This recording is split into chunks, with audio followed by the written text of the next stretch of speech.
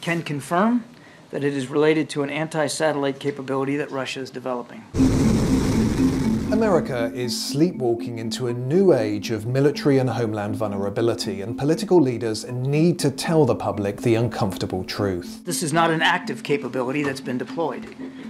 And though Russia's pursuit of this particular capability is troubling, there is no immediate threat to anyone's safety. We are not talking about a weapon that can be used to attack human beings or cause physical destruction here on Earth. Satellites are vital to nearly every aspect of American life and commerce, as well as national defense. Destroying them would send the US into a communications blackout with untold consequences. This would enable them to target satellites and communications and GPS capabilities, but it also, more importantly, would be able to potentially be an EMP that could target the entire US grid and all electronics. So this is way beyond space, and this would be a new capability that we have effectively no defense against. It was House Intelligence Committee Chairman Mike Turner that warned of this new security threat, and credit is due to the Ohio Republican for doing a public service. Disappointing, but perhaps unsurprising, is some GOP critics' suggestion that this is all just a plot to drum up more support in Congress for the weapons package for Ukraine. This is going to be, I think, an all-of-government response, diplomatic, informational, military, economic, but we need to see a strategy and a plan from this administration.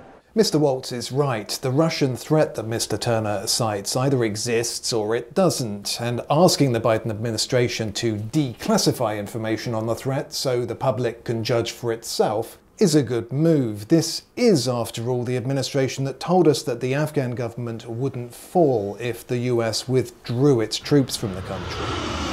The intelligence community has serious concerns about a broad declassification of this intelligence. They also assess that starting with private engagement rather than immediately publicizing the intelligence could be a much more effective approach. We agree with that, which is consistent, of course, with the manner in which we have conducted downgrades of information in the past. The reality is the military threat in space is real and it's growing. In just the last few years, the quantity and quality of counter-space threats has increased significantly. Speaking to Congress last year, a Pentagon official provided some context, starting with China. China has already fielded ground-based counter-space weapons, including direct-ascent ASAT missiles, and it continues to seek new methods to hold our satellites at risk. China is building a space architecture that enables its military to execute long-range precision strikes. China ultimately seeks to challenge our ability to conduct joint operations in the Indo-Pacific. Mr. Plum then turned his attention to Russia. Russia is developing, testing, and fielding its own counter-space systems, including ground-based and space-based kinetic anti-satellite weapons. These are aimed at degrading and denying U.S. space-based services.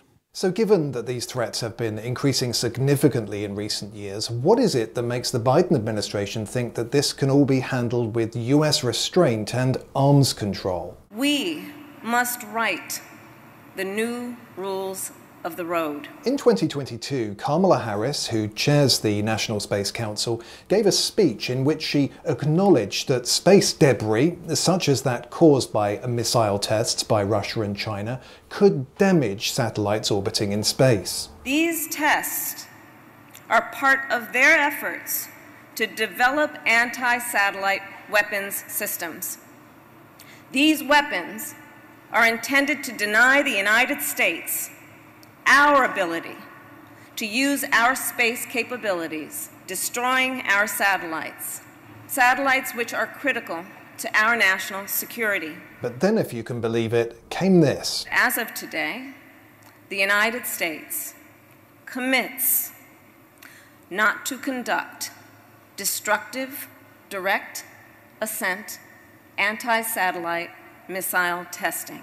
The unhappy reality is that US satellites are large and vulnerable to attack. Military officials have known this for some time, and while details are classified, the general approach is to rely on smaller satellites and more of them, and making each one better able to withstand an enemy's anti-satellite weapons. This takes money, and the Senate's 2024 defense spending bill increases space investments by 9%. There's $3 billion for 15 launch vehicles and range upgrades, and there's $4.7 billion for protected and jam-resistant satellite communications. But if Congress fails to pass the bill and instead lapses into a continuing resolution, the Space Force would lose $2.8 billion in spending. That's nearly a tenth of its budget. We're taking this potential threat very, very seriously, and we are examining what the best next steps are and what our options might be. I want to reiterate, it is not an active capability, and it has not yet been deployed.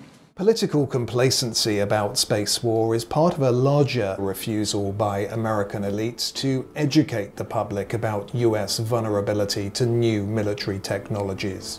The liberal internationalists in the Biden administration don't want to highlight threats on their watch, threats they believe can be made better with treaties. We will lead by example. Meanwhile, the GOP's isolationist wing wants to spend less money on defense and cede global spheres of influence to Russia, China, and Iran. Hats off to Mike Turner for trying to wake up the sleepwalkers.